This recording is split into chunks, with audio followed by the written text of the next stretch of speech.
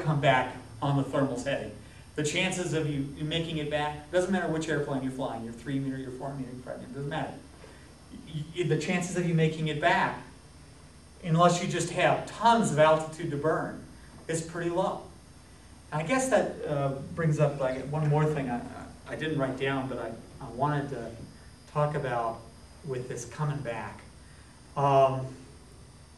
You see people, they're high, and they've got, and there's a breeze, and they've gone way downwind, and they stop their airplane because they don't want to give up altitude, but they want to get home.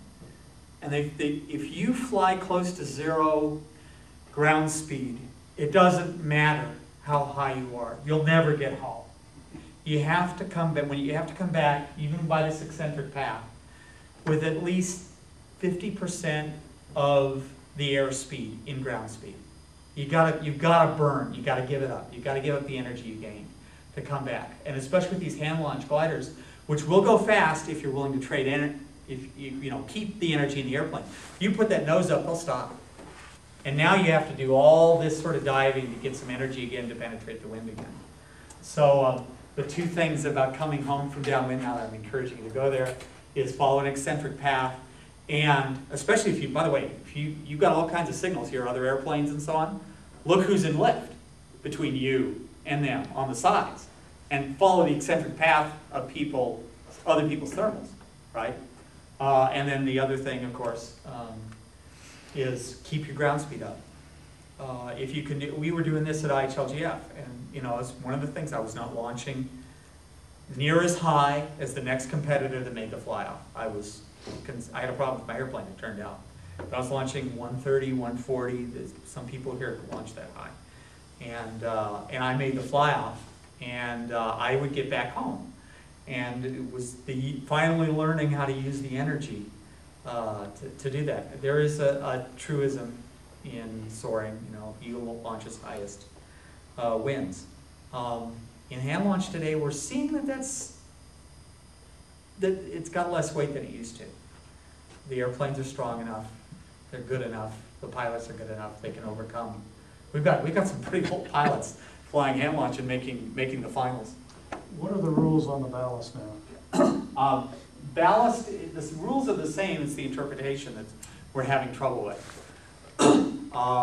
Mark Draley introduced an airplane, which you can see a perfect example of there with I guess it's a wood fairing there, that's just wood, that's just a fairing, right, that you have on your airplane?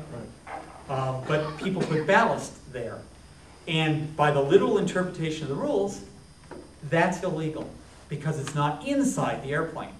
Never mind, it's on the strongest part of the airplane, and the airplane would literally have to disintegrate before it would lose ballast in that location. The rules just don't forgive that. The rules say the ballast must be inside and secured inside the airplane.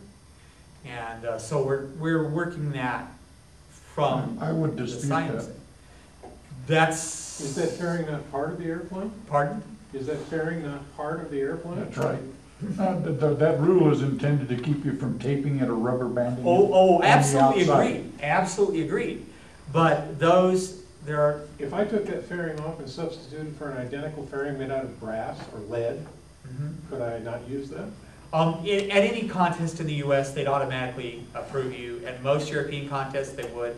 But what we're trying to avoid right now is come 2011, when we have our first World Cup, some CD, maybe outside of the hand launch community. No, that's pretty universal. Gives us trouble. If it's inside, if it's out of sight, it's legal. Yeah. So the trick that people can do is, of course, they can put a piece of Kevlar around there, and I made a Kevlar shell for Germany 2 years ago, just in case, so I could carry that kind of ballast. But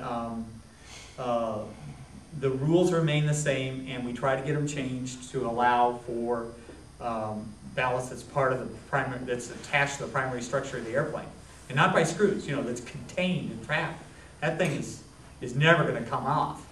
I'll see ballast come out of other airplanes before it'll come out of that after a destructive event like a midair.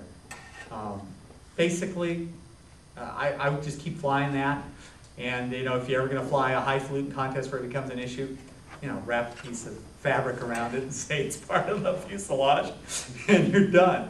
What's your read on how much ballast to use and why?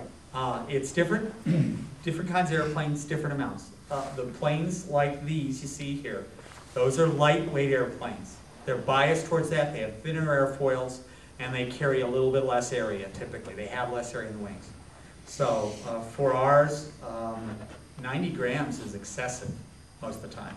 Though I did fly with 90 at Blue Skies over Arizona. Our ballast kit does not sell a 90 gram setup.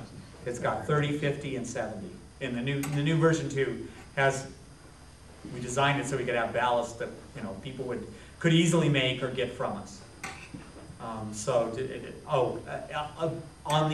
the heavy side, 5 ounces. What's the yellow? 150 grams. What's the criteria for using how much ballast? Depends upon the airplane and your flying style.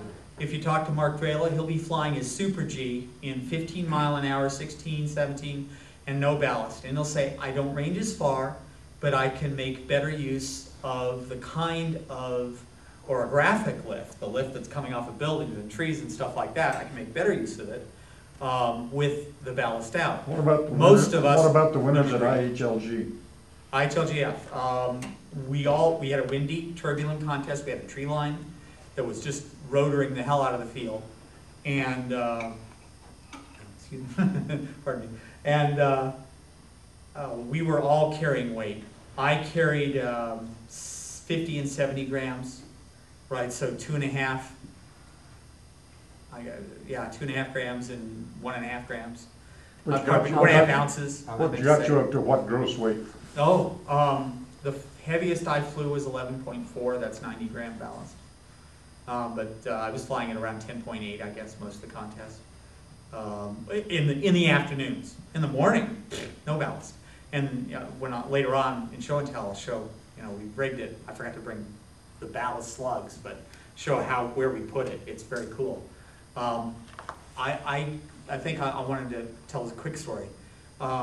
Blue Skies over in Arizona last year, Phil Pearson, who makes the Encore, a great man. Some of these builders are really, really great people. This guy is a great guy, and he was trashing us, just putting tons of seconds, burying us. On Saturday, it was windy, and how he was doing it is he had 5 ounces of steel. He had steel rod and steel tube in his Encore, which is bigger area, heavier airplane, thicker airfoil. I failed to get back twice, and he made it every time. Yeah. Well, what happened was he was going off field, and most of us were choosing to surf. We were like, oh, this is just too windy for me. So we're parked up here, and eventually it comes down, and he's going out. And why? Because he had enough wing loading and was willing to range. And so he'd launch, not an exceptional launch, older guy like me, and we all learned real fast. Come Sunday, we were all carrying lots of weight. Come afternoon, because it was tough. It was tough. So being able to change the wing loading is an important ability, and it's important to understand that you don't lose sink.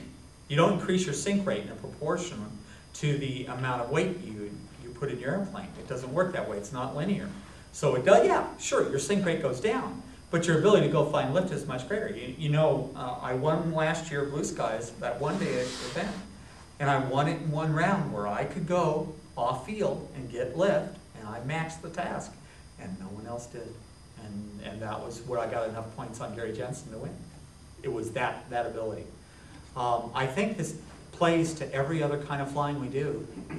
We kind of don't pay attention to it as much in F5J because our airplanes are already heavy. They already have really great wing loading for moving around. But, it's that skill.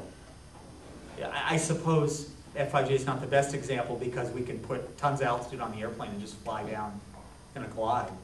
But in anything where you have to find lift, if it's windy, ballast up. Ballast up, it gives you more options. Any other kind of questions? I hope I kicked this off reasonably good way. Good speech. Speaking Good God. talk. Yeah, good.